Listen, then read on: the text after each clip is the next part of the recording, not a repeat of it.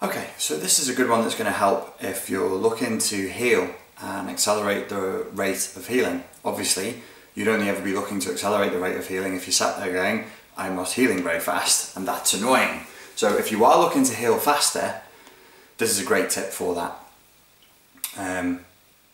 But you might not like it. So it'll help, it works, but it might not feel good, and it might not have a tasty flavour. Not everything that is good for you is immediately tasty. Not everything that is good for you feels good straight away. It can take some time before it feels good, and sometimes the medicine does have a slightly bitter taste.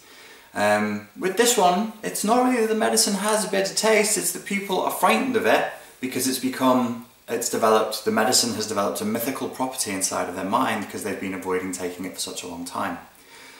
The medicine that you need to take, by which the physician, the bitter potion by which the physician will heal himself, drunk straight from the cup formed by the potter's own hands, for those of you who know your poetry. This is the route into healing that is to explore your feelings. So how do you explore your feelings, and why are people so afraid of it? Let's start with the resistance first, why people are so afraid of it.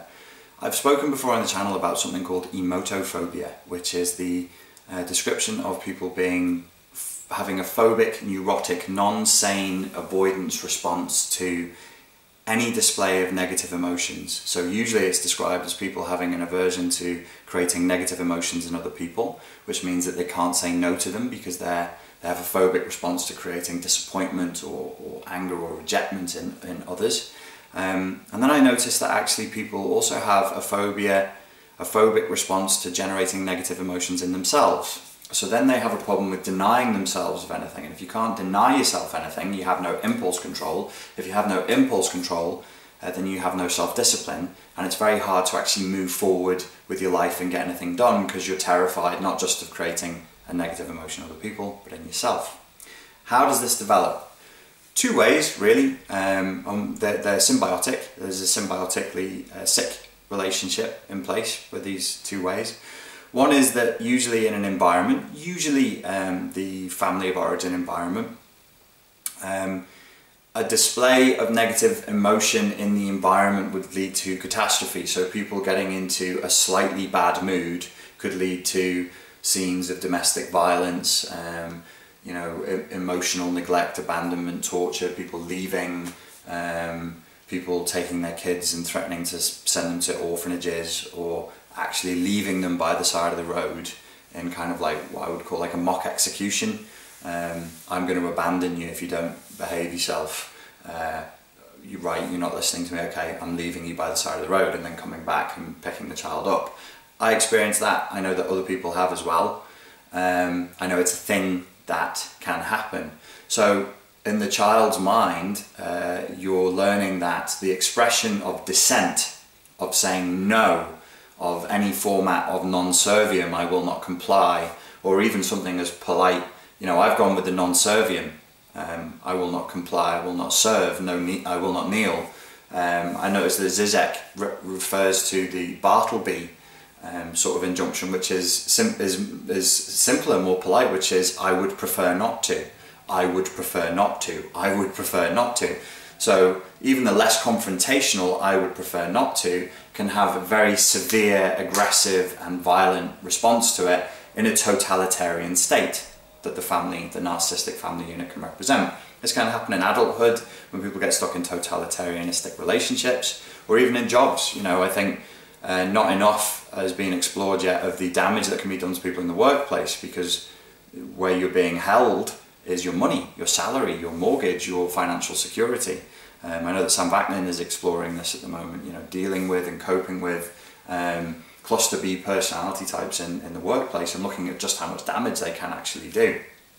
So that's number one, is you learn that to say no, or to generate any negative emotion in the other, the big other, could result in catastrophic situations where you will be flooded with adrenaline and terror and be in fear for your very existence. This part two steps in, So then at the internal level, you have an editing system that says don't experience negative emotion and don't induce negative emotion in other people. So you have like I suppose you could imagine it as a figure 8. The parental or authority figure, that would be the parents, the family of origin, the partner or the boss, or just the unit. I mean, you can have totalitarianistic, authoritarian units, towns, churches. I've loads of examples of people telling me churches are run like that. Clans, cults, sects, a group, a tribe that operates in this way. So they're at the top of the figure 8. They feed in the information, you must not say no, you must not say no, you must not say no. That's then internalized at the bottom of the figure 8 into the unit, into the child's mind, into the individual's mind, and goes into their unconscious. It then changes their, literally twists and corrupts and corrodes their unconscious settings to, I must not say no. I must not say non serviam. I must not say I would prefer not to. You must always be in a state of submission and acquiescence all the time.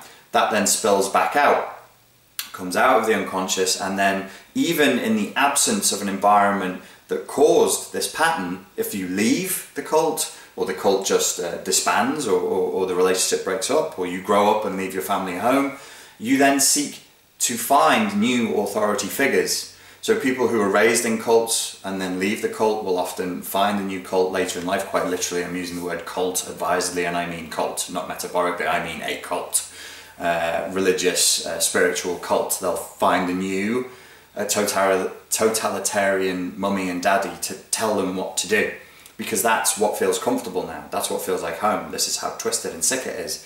Or the person will create, manifest, provoke, cause, direct unconsciously a scenario where they can be in a totalitarian state with a dictator telling them exactly what they must and mustn't do, and they can mold the other person into that. This is a more subtle process. I know that a lot of you are excessively conscientious. You're full of guilt and shame every day. It's highly unlikely you're doing that.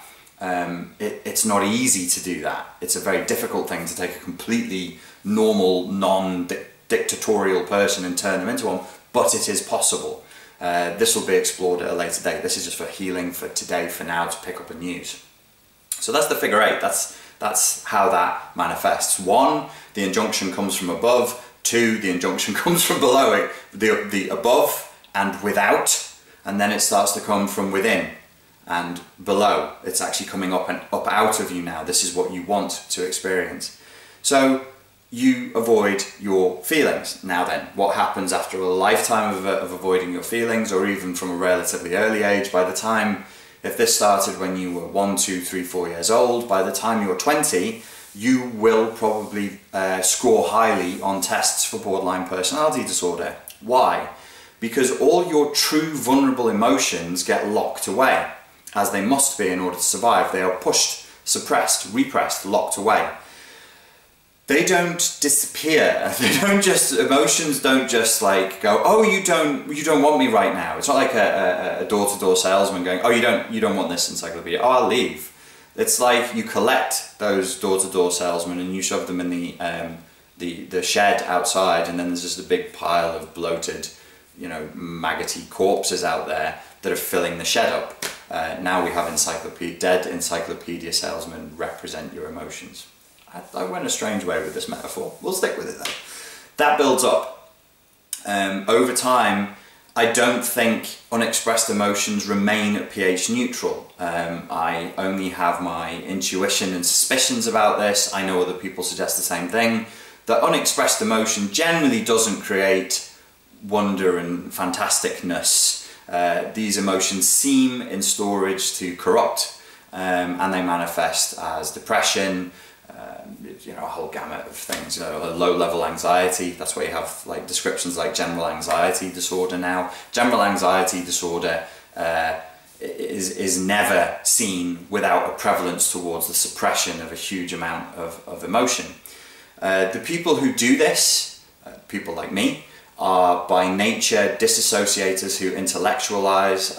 They escape the heart, the painful feelings in the heart, by moving up into the head. So the emotions get pushed to one side. By the time you're 18, 19, 20 years old, you'll probably score quite highly on a test for borderline personality disorder, because you have a sea of raging emotion that you're in denial about. And the longer this goes on and the more practiced you get at it, the sicker you get. This shed of bodies becomes a reservoir load of bodies, and now you start to feel like it's too late. You know, you instinctively feel like the reservoir is so huge, so full of corruption and filth and destruction and perversion and horror that you dare not even open it a fraction in case it all falls out and your entire life falls apart. So you become frightened of your own emotions, and even as you're becoming frightened of your own emotions, you're actually causing a stronger shitstorm of emotions to grow up within you. So then, without complicating this further, you can develop kind of an emotional abreaction where you're no longer capable of experiencing quote-unquote normal emotions as a normal, healthy unit. So you have things that look like emotions, but they're not. They become generalized rage, generalized depression, generalized anxiety, generalized doom. It kind of like, it just becomes this massive gloop of nastiness. What do we do when that starts to happen? Well, I've joked about on the channel before, it's the old counselling question. How does that make you feel? How does that make you feel? And I used to see that as very, very funny, until I started to do work with people who came to me saying that their main problem was that they were victims of narcissistic abuse. And then I would go deeper and I would find that actually that wasn't their main problem, that's what they thought the main problem was, but they only got into a narcissistically abusive relationship because they had porous ego boundaries and people pleaser syndrome. So that's where I got up to. Then I went beyond that into looking at complex post-traumatic stress disorder, and that's where I'm up to now. And I go, oh, well, it's actually CPTSD. We got into the narcissistic relationship because we already had CPTSD. People who don't have porous ego boundaries, who aren't prone to emotional flashbacks at the drop of a hat, don't put up with the kind of nonsense that a cluster B person throws their way. So what do we do at this point? At this point, you've actually got to go back to the old counselling question and say, well, how does that make you feel? So when I was doing it, to close this loop that I just opened, when I was doing coaching for people who were just like me, I would say to them, that scenario that you just described to me, the way in which your ex-boyfriend did this, that and the other to you, how does that make you feel? And the answer would be, well, I think he did that because his mum treated, and then I would get pseudo-analysis from the other person, where they would play the role of the abuser's psychoanalyst, or I would get philosophy. I think, so why did your boyfriend, why did he say that about you and slander you in such a way that risked your job, that you could have lost your job? Well, I think some people are just spiritually unevolved, and what it is the planet is going through a goobity-gar of the chakra change of the pink unicorn chi. So they either become the psychoanalyst to regain control, or they start to philosophize because it brings them, it helps them to regain control. If you're in the position of the philosopher and you can philosophize about the situation, the brain is consoling the heart, saying, there, none of this emotional stuff makes sense, but don't worry, I understand the philosophical lesson. Even though they're completely lost. They're totally lost. I mean, a lot of, you know this yourselves. Anybody who's watching this channel has watched and probably even gotten caught up with, you know, spiritual, psychological, life coachy, personal development gurus. The people who are most often people who are very, very lost can end up in that guru role because they get good, they get really slick at philosophizing. They become like black belts in philosophizing, in spiritual bypassing, in spewing sophistry and platitudes and things that sound good but don't mean much. They don't actually really help. You follow it, you follow it, you follow it, and then 10 years go by and actually you still have the same problems that you had on day one because you're slippering around the issues and the problem, and you're not really facing what the true problem is. You're looking in the right direction, but you're not actually opening the car bonnet and going, okay, this piece needs to come out because it's broken and this fresh one needs to go in, which is more like what actually needs to happen. So while that happens, your biggest spiritual gurus are usually your biggest spiritual bypassers. These are people who have shut this off because this is danger and this is control. This is vulnerability. And people with CPTSD, and as it happens when they diagnose people who have alleged borderline personality disorder, There is this huge fear, yes, of emotions, but a fear of vulnerability altogether. They're terrified of vulnerability. Why? Because if you were physically or metaphorically tied up and raped, you were completely helpless and completely vulnerable at the time that happened. So of course, in the core of your being, at the most reptilian parts of your brain, you're going to say, never let yourself be vulnerable ever again. Never let yourself get into that position, either metaphorically or literally physically. I've seen people flash back from having their wrists held. You know, just go into an instant flashback. I used to manage to work them out. There were parts on, certain actions that people would do to me jokingly or in a friendly way that would send me into an instant emotional flashback. That's the invisible wounds of abuse. You can't see it on the person. You just walk up to them, you give them a hug, and maybe for a second you just take your hand and you put it on the back of their head. And you're just holding them in closer. Or, I don't know, you go and do Muay Thai, you go and do self-defense training, you go and do some martial art, and some guy gets hold of you around the back of your head and you're freaking the fuck out and you don't know why. It's certain, but for some people it's all touch altogether. By the way, and I don't want to go off on too much of a tangent, a couple of you have been asking me about attachment disorder and its relation to PTSD and complex PTSD. Yes, it does all relate. Attachment disorder is simply a scenario where the child hasn't formed an appropriate level of attachment with the parent. The parent was indifferent or spiteful or vengeful or vindictive or violent, and so then the child grows up being unable to create healthy attachments with other people, because your first template for attachments with other human beings is your attachment with your parents. Your template for your ability to love yourself comes from your parents. The ability to soothe yourself comes from your parents' ability to soothe you.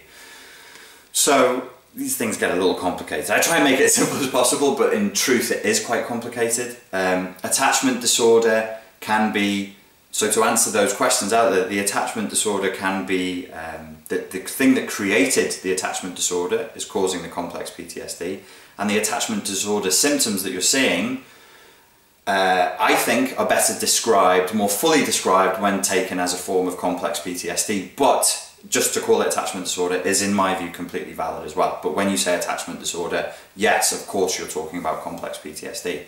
Huge fear of vulnerability, difficult. Some people with attachment disorder have a problem with being touched at all. They don't want to be anybody to come into their physical space. Undescribable displays of rage that seem to come from nowhere, and so on. Very difficult to form relationships that are stable, either with friends or with intimate partners. Attachment disorder, borderline, complex PTSD. It's all coming from some perversion in the ability for the individual to be an individual. Something has gotten in there and corrupted the software and said, no, you may not be a person. You may not be an individual sovereign person with the ability to say yes and no. You may not make your own decisions. You may not feel your own feelings. And here's another thing that stops us from causing our own feelings. If you have a cluster B zombie witch doctor for a parent or a cult leader, what does the zombie witch doctor want to do? What is that dark triad, dark tetrad, Machiavellian, sadistic, narcissistic, psychopath, borderline, histrionic, altogether, the devil basically? What do they want to do? What is the zombie witch doctor? The zombie witch doctor wants to eviscerate you, wants to take your feelings, take your heart, your guts, all of you, cut all of that out, pull it out whilst you're still alive, and then stuff you back full of his or her feelings and his or her needs. So when that happens, it's going to be really tough to get you back in touch with your emotions. Now, the cost of not being in touch with your emotions, I shifted my body there to change states and move into a new direction. New directions can sound rude if you say it quick enough. New directions, new directions, new directions. That's called a pattern interrupt. So I just interrupted your pattern there for a second. Here's the hopeful part. Da-ding. If you can get back in touch with your emotions in a way that is healthy, you will find several things start to happen really, really rapidly that are all very, very cool. And this is reported all the time. We have a course, it's available on the Spartan Life Coach, called the First Aid Kit for Healing Narcissistic and Emotionally Abusive Relationships. When people go through the course and they follow it and they do all the hypnosis and they do all the exercises, they frequently report, number one, more mental clarity. I remember when this happened to me, I was like, why? It feels like I remember driving away from a counselling session and being like, it really feels like I can see more clearly. This sounds like every description people used to give me of the benefits of meditation when I was a kid. When I used to do a lot of Zen meditation in my teens, people would be like, oh, I just see colours more vividly, I see shapes more clearly, I can hear sounds more clearly. And I'd be like, oh, I don't really get that from meditation, but I did get it from counselling and from therapeutic intervention and revelation and from catharsis, through clearing emotional pus. You see more, you can think more, you can do more, you have more ability to get on with your life because the system is not clogged up with, you know, cholesterol and goo and rot and filth. It's now clear. The random access memory of the hard drive is cleared out of the viruses, and guess what? You know, if your computer is full of spyware, full of malware, what does it do? Well, it slows the fuck down. It can't open Windows, it can't open new tabs as quickly, it can't load your YouTube videos as quickly because it's going, it's a machine that's operating, but it's grinding through goo to do it, which of course is then tiring, and then you get tired and then you're more predisposed to emotional flashbacks, and then you get stuck in a downward spiral and you feel despair. You go into the, as Pete Walker calls it in his book, Complex PTSD from Surviving to Thriving, which is a book I highly recommend. He calls it the abandonment melange, where everything just comes and hits you all at the same time. You feel abandoned, helpless, isolated, nobody's ever going to understand, and this will never get better. These are just thoughts, of course, they're just ideas. It's not true. It can get better, and it will, but it takes work. Another benefit is, I need to say this delicately, but I think a lot of people have actually warmed to this idea a lot more than I thought they would. You mature. You know, it's a difficult thing to say to people who've been the victims of abuse. You're not emotionally mature. I still struggle with that, but I've come a long way. And when I look back at things that I was saying and doing when I was just 35, 34, 33, 32, I think, wow, that dude is actually he's quite lost, but he doesn't know it. He has no idea, and there's a lot of silly, childish, reaction-seeking, needless provocation, and sometimes just frankly being obnoxious behaviours going on that I was totally unaware of, and a lot of it was rooted in a kind of emotional immaturity. So the process of clearing your emotional gunk helps you to mature. When you mature, you become more sovereign. When you mature, you sink back down to earth. When you mature, you stop with the flashbacking. You stop freezing, you stop flighting, you stop fawning, and you stop fighting with everybody. You're not out there in the world wrestling with reality. You just, it is where it is, and you are what you are, take it or leave it. And you become calm, and you become settled. And that, it's not a good feeling or a bad, it's a good feeling in that it feels based. You will, the third benefit is you'll feel more based, you'll feel more grounded, but you can feel depressed and grounded. But you can feel depression and feel sadness and know that you're not going to be washed away by it. Your sense of self isn't so weak and struggling for more of me, please, that it just goes, okay, I feel really depressed right now, but it's going to pass, and that's okay. Or I feel really elated right now, but I'm not attached to the elatedness, the elation. It's going to pass, and that's okay. You know, you start to settle back down. And the biggest thing that we all need is you simply heal. In removing, one of the things that is, if you're finding that you don't heal fast enough and you're getting frustrated with yourself, or you get frustrated with me, you get frustrated with the books, you get frustrated with your counsellor, you get frustrated with your brain, with reality, then it becomes projection. You're frustrated with the government, you're frustrated with whatever, you know, frustrated with the tree. Because it's not moving as quickly as you think it should. I've heard this a lot. When I'm coaching people, I've already worked through my shit. I don't want to do this again. I've already done this. I've done 20 years of meditation. I don't want to hear you, who's 15 years younger than me, tell me about mindfulness when I was doing mindfulness when you were still doing your GCSEs, mate. And I'm like, but it is necessary. But it is what will work. I can't, there is no way out but through. I can't give you another solution. And people who've not healed and not cleared their emotional gunk, they will wiggle a lot to look for the other solution. Give me something, just give me any fucking thing that means I don't have to deal with my emotions, please. Don't give me this emotional shit. Let me go around it. Let me find another way. There must be a tapping, chanting, Hopi Indian earwax burning thumb-clicking, funkadelic way of avoiding that, because I don't want that. I don't want it. And you say, but this is the cure, this is the answer, this will heal you. Fine, I hear you, but it's not for me. I'm not going to take that one. So, you know, there is no way out but through. And it's really not that big a deal. Believe me, it's not that bad. Your emotions at the moment, because they live behind a locked door, those demons sound loud and frightening. There's a good quote. I used to collect quotes when I was teaching self-protection on bravery. There's a good one by Winston Churchill that says, face any danger immediately. Before you give yourself a chance to get scared, face the danger immediately. Just by facing it full on immediately, you cut it in half. You cut the power of the danger 50% down. It feels, just because it feels dangerous, it's not dangerous. They're only emotions. It's not that big a deal. It's only emotions. The most catastrophic thing that can happen when you feel feelings is that you get snot on your t-shirt because you cry, and then the snot comes out too quickly and it goes on your t-shirt. And if you wear eyeliner, your eyeliner will run. That's it. But you might look a bit weird while you cry, like your face will go, like people make funny, you know, once you've got past that, it's destroying your life. It's really holding you back. So you get past snot on your t-shirt, eyeliner running, and you make a silly face for a minute. Yeah, you know, you kind of need to face these emotions and accept that they might make you cry, but they don't always. It doesn't always happen like that. And it is a very, very good feeling to have these emotions be expressed and felt. So how do we do that? You go back to the age-old counselling question, how does that make me feel? And you don't let yourself off the hook by letting the brain switch into, what do I think about that? So now I've got a process when I'm coaching people where I say, I'm going to ask you a question, which is, how does that make you feel? And when you answer me, you're only allowed to answer in adjectives that describe feelings. And this can shut the whole conversation down. Because people are so out of touch with their feelings, they don't even have adjectives, because they don't use feeling adjectives.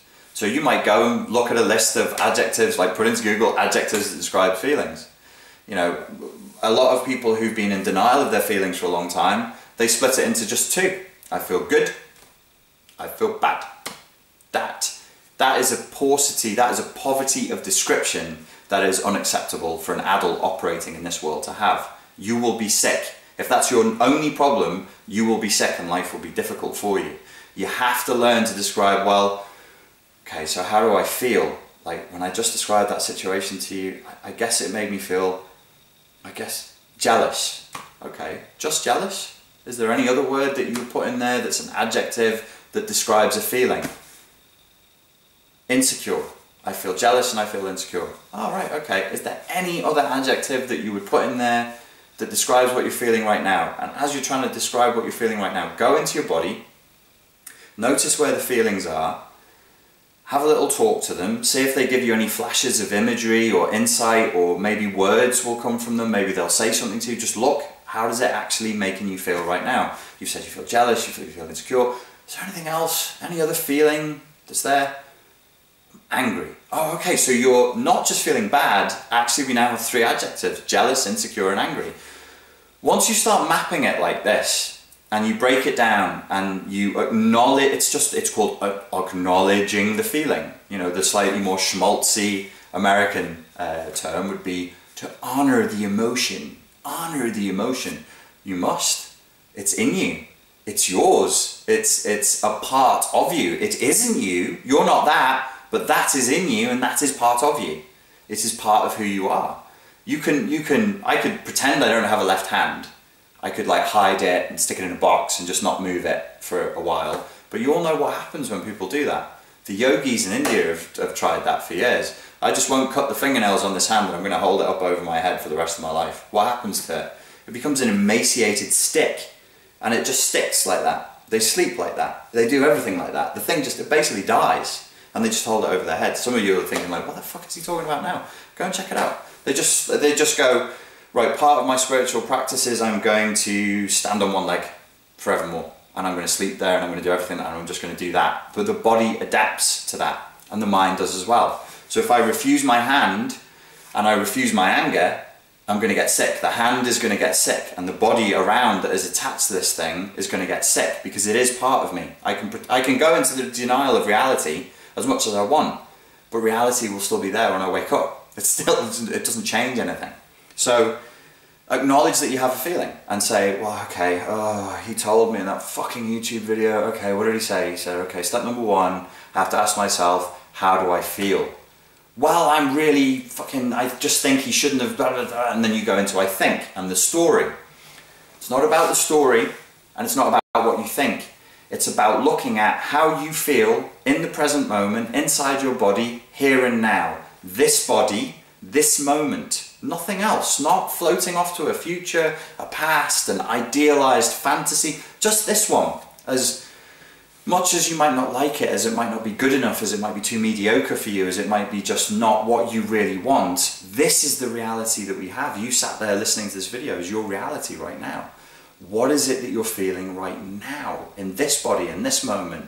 Honour this moment, honour this body, honour this very feeling, as crap as you think it is. What is it? You do that, one of the first things that happens is you come into the moment, because you can only feel feelings in the moment, you can only be vulnerable in the moment, you can only heal in the moment. You can't do any of that cool and funky stuff if you're drifting off into the past and the future. So it brings you into the here and now. Scary. It brings you into here, now, instead of here. So you're here, ooh, also scary, and it brings you into the body. Ooh, also scary. I'd much rather be dissociated, but I'm saying just dip your toe in the water, try it. Get good at it. Frequently ask yourself, how do I feel?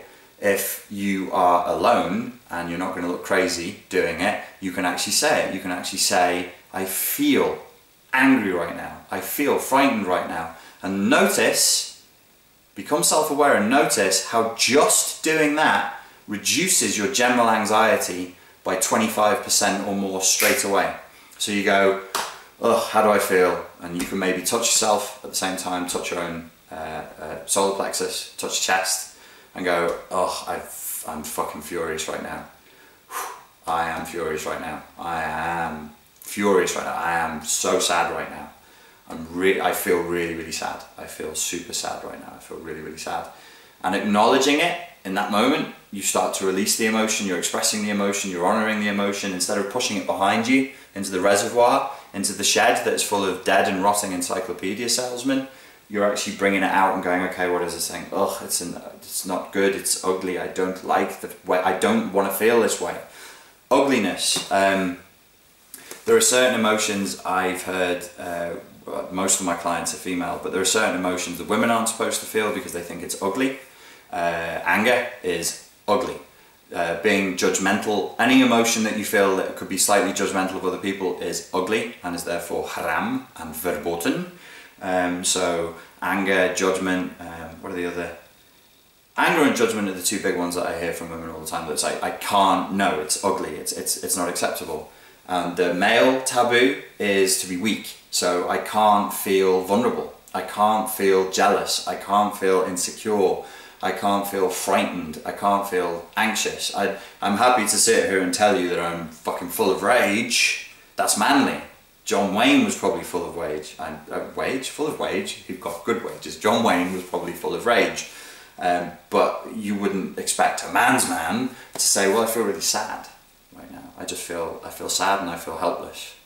But if that's what you feel, then that's where it is. And the fact that you're having that emotion doesn't change the fact that you're a man. You're still a man. You're a man with an emotion. Duh. It doesn't stop. It's not a reflection of anything. And this also comes from cultural conditioning at the top of the figure eight, the environmental conditioning that says if you feel this way, you're a girl, you're a faggot, you're a pussy. You can't feel that because you big girl, you faggot, you pussy. What's wrong with you? You gay. What are you talking about? Weakness. You know, it's not permitted. On the other side of the coin, women would be shamed for expressing certain emotions as being, perhaps it would be more implied that it's just ugly, it's vindictive, it's rooted in jealousy, it's rooted in something that is corrupt. So, you know, we have these tendencies to be shamed for our feelings and to be guilted out of our feelings. So emotion is used to corral our emotions so that we don't feel them fully. Ultimately what you end up with is nations full of people who are sick, dependent, confused, addicted, and have no impulse control and a very limited ability to think clearly because they're actually stuck in their emotions, which sounds counterintuitive. So they are both in denial of their emotions and yet they are completely stuck in them at the same time. Why is that happening? Because if you're not expressing the emotion properly, emotion has a huge amount of power over you.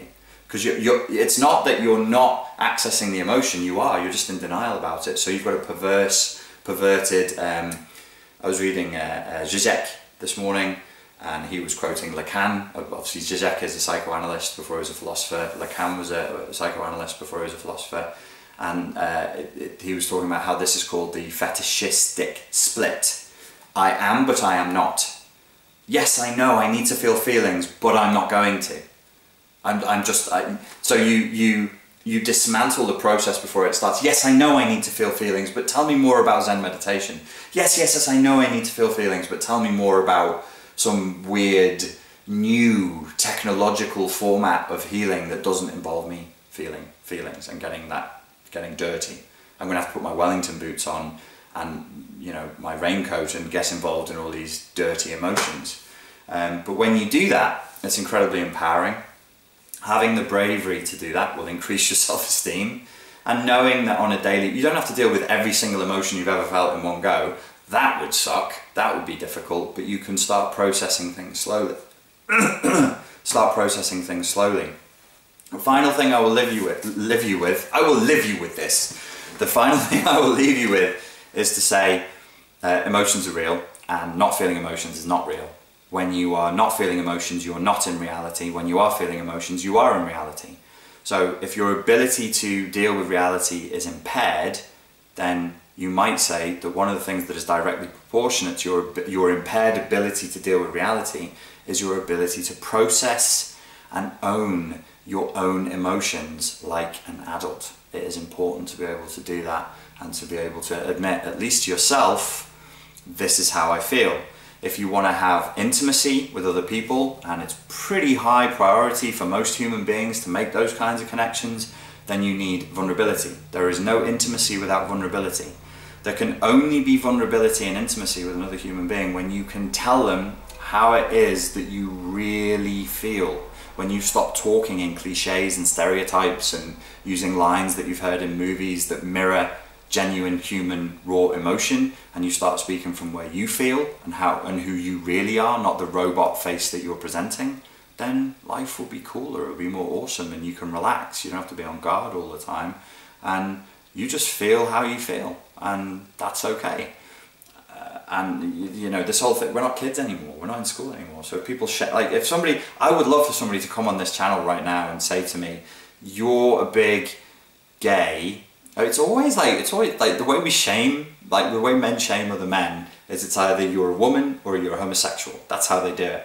I would love for somebody to do that. Because you just admitted that you get scared and you get sad and you feel vulnerable, that means you're a weak, gay pussy.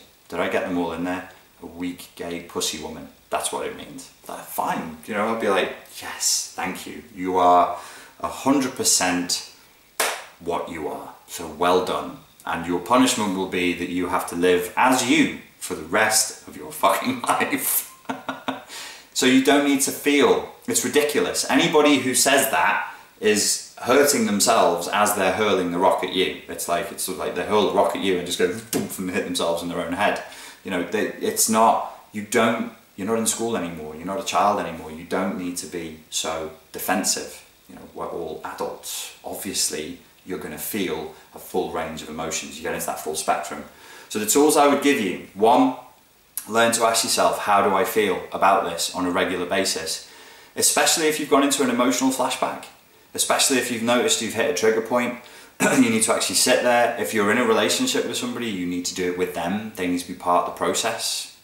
It's called vulnerability and communication. It's pretty fucking essential. And you need to say, okay, this is how I actually feel about the situation.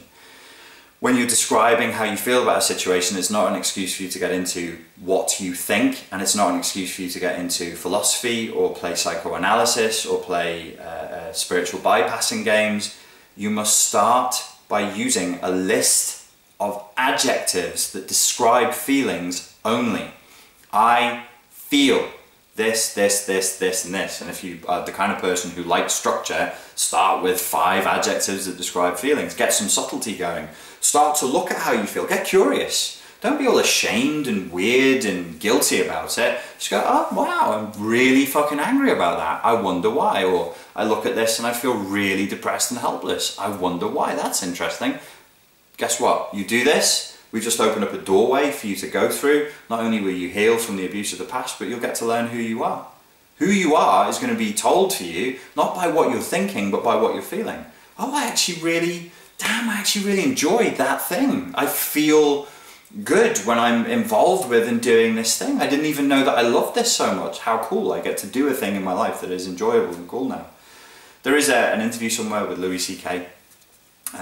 Where he talks about how he often finds himself like going into his mobile phone or going into a distraction when he tries to avoid feeling an emotion. And I'll dig it out, or somebody please post it here. It's on YouTube somewhere. And he's talking to the interviewer and he says he was driving along and he started to feel an emotion about something, and his immediate reaction was to try and put the radio on or send somebody a text or distract. And he said, no, I'm not going to do that. And he just pulled over and felt the emotion and just sat there and cried. And then afterwards felt really, really good. There is a need for us to accept what we are calling the bad stuff in life as well as the good stuff. It can't just all be one frequency, one colour, one shade all the time. It's good and bad. There's a great poem about that that I love, that I kind of obliquely referenced at the beginning of this video, by Khalil Gibran from a collection of poems called The Prophet, and it's on pain. And the poem is called On Pain, and it's coming from the point of view of this prophet who's come and he's proselytizing to people and they say, teach us about pain, and he goes, okay, well, I'll tell you about pain. And the point that he makes is, you know, you've got to feel it. If you want to heal, you want to move forward, you want to experience joy, you got to feel pain. You got to be able to deal with unpleasant emotion, and your capacity to feel unpleasant emotion is directly proportionate to your ability to feel joy. It can't be just all one way all the time. Okay, ladies and gents, that was supposed to be 5 minutes. It was not. I hope you found it useful. Please like it if you did. It makes me so happy when I see the thumbs go up. Leave a comment, and as ever, thank you for your time, your attention and your patience, and I will speak to you again soon. Cheers.